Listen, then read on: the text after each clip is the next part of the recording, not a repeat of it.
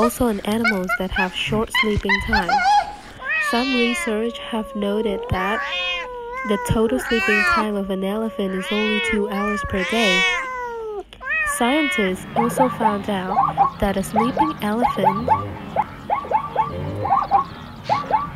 does not move their body. Same with a giraffe. They only sleep a few hours per day due to the big size of their body. Monkeys. There are about 264 types of monkeys in the world. They are considered one of the animals that are closest to human beings. They are classified into two main groups.